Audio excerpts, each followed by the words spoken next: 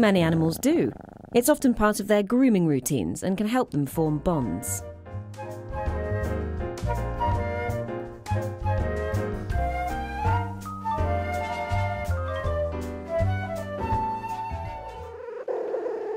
Yes, really. In fact, scientists at the California Institute of Technology have just discovered a rare group of sensory neurons that respond to stroking, but not other kinds of touch, in mice.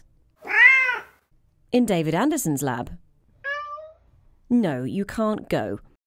His team have been studying the jungle of nerve endings under the skin to work out which ones respond to stroking and which ones respond to other kinds of touch, like poking. The team used fluorescent tags. The tags glow when the neurons are active. Well, first they had to test their method. So they artificially stimulated the neurons using chemicals, and it worked. Then they pinched, poked and stroked the mice on their hind paws. All right then.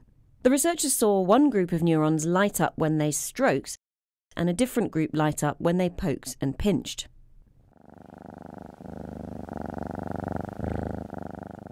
That's what the scientists wanted to know, so they set up a test.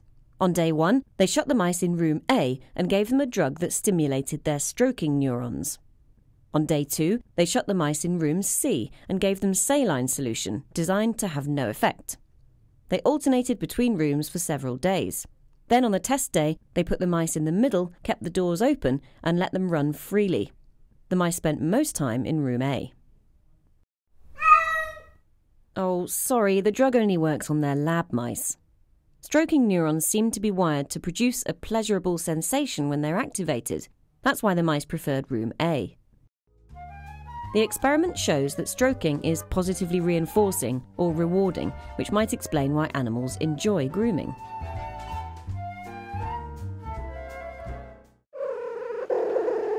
Well, since you're a hairy mammal, like a mouse, it's likely that you've got a similar group of neurons that respond when your owner strokes you. Maybe. We aren't as hairy as mice, but we like massages. The end of the mouse neurons looks suspiciously like a receptor found underneath the hairy parts of our skin. So maybe all mammals have stroking neurons.